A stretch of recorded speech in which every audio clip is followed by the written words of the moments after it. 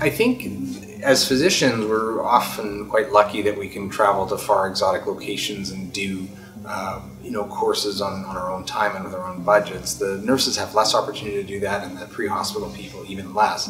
I think it's a bit artificial when we as physicians go off and train at courses when we don't have our staff with us, because that's not the reality of how we practice. I often say I don't work with doctors. I work with nurses and paramedics and respiratory therapists. Except for when I'm in the operating room doing an anesthetic for a surgeon, I'm often not working directly with physicians. And so those linkages and the strategies and the team interplay is so much more important to work with the multidisciplinary team, and even more important is to work with your local team.